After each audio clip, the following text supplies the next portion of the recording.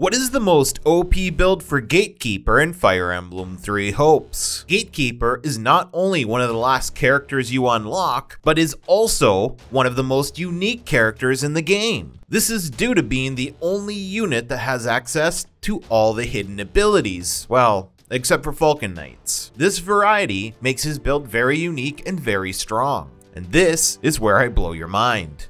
Gatekeeper's best class is Dancer, giving him the name Frozen Dancer. This build is very different from what I normally build, but considering how late into the game you get Gatekeeper, I wanted to give him the best build possible. If you don't understand a decision I made, keep watching, I explain it as we go. I haven't made any Dancer classes up until now, but you're gonna see why in a moment. Our weapon of choice for the build is any weapon with chain level 3 and boost consecutive hit level 3. If you've seen my other builds, you know how strong this combo is. For our accessory, we're running Warm Cloak, assuming you have it. This is Sylvain's ability that you gain by giving him the Merc Whistle in your playthrough. Don't worry if you don't have it. Gatekeeper is much weaker without it, but the build stays intact. We will get to the actual ability in just a bit. Our battalion of choice is to resist cavalry, and this is mandatory this time around. As for our combat art / magic, we're running Iceblade and Blizzard. At this point in the build, you're probably wondering, why am I using magic related abilities on Gatekeeper? Well, you'll see. Watch till the end before you judge my decisions, you won't regret it. Since we have 2 moves that apply freezing, it's impossible for the enemy to have any time to act on their own, unless you make a mistake. This is where our unique ability change comes into play.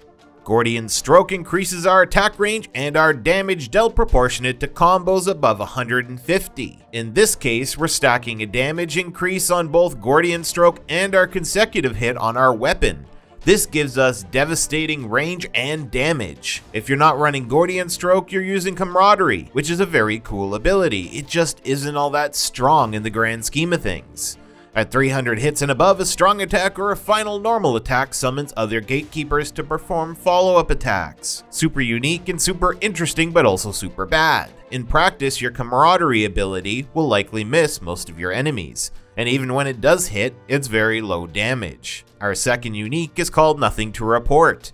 This nullifies all status effects, which is another really cool ability. Soldier's Honor reduces damage by 50% when ordered to defend, while Tome Buster gives us 95% damage boost against tomes, which is a really important element of this build. As for our abilities, as usual, watch till the end and I'll show you where I got each one. Sword Prowess gives us a 30% damage boost while wielding a sword. Gather brings nearby enemies in front of you whenever you use the first basic attack of your combo. Proficient Wit Strike is literally the most important ability for this build. It increases your damage by a crazy amount, and I'll explain how. This ability effectively turns all of your attacks into magical attacks, while also calculating all of our damage off our magic stat. You'll see when I covered the stats that I pumped magic super hard with Gatekeeper in order to get the huge damage bonus from magic as a dancer. In this game, physical attack damage is far less powerful than magical attack damage.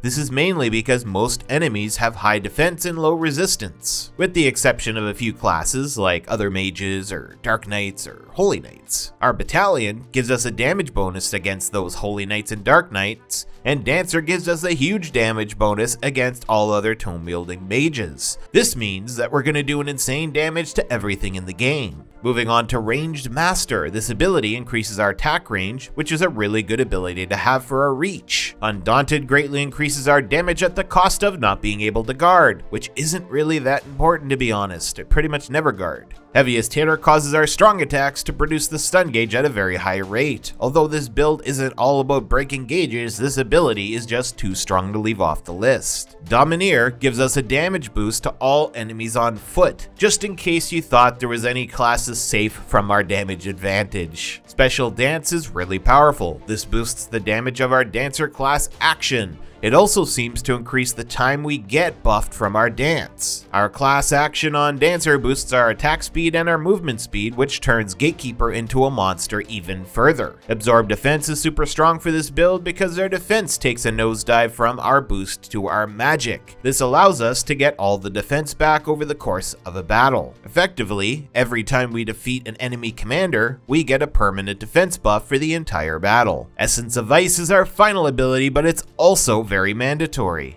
We're running both ice abilities, which gives us permafreeze on everything, so why not get enhanced versions of those spells via Essence of Ice? This time around, our stat allocation is super simple.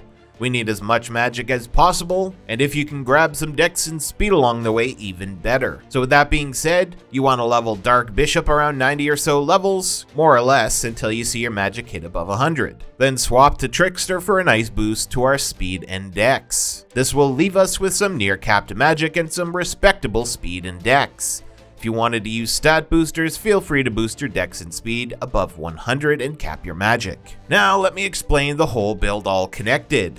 The higher our combo goes, the more range and damage that we get. Chain 3 allows us to hold those combos for longer periods of time. Our Dancer gives us a big buff to our movement and attack speed whenever we successfully finish a full dance combo, while timing each hit properly. The problem is, this leaves us wide open for an extended period of time, and it's easy for enemies to knock us out of our dance. This is where the ice comes in. You freeze all your enemies before starting your dance to guarantee no interrupts. This gives you the ability to not only boost your damage and range, but your speed and attack speed for most of the map.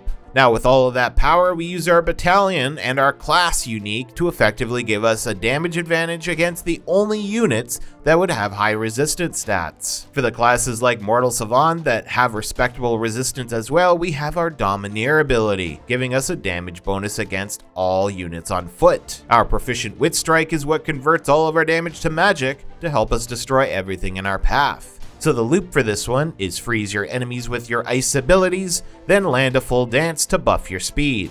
Use that speed to get an insanely high combo on enemies that literally can't move. The higher your combo goes, the faster you defeat them. Rinse and repeat. Plus add in the Odd Warrior Special and Awakening, and there you go. You are now a force of nature. Now as for where I got each ability, Sword Prowess is from Myrmidon, Thief, and Mercenary.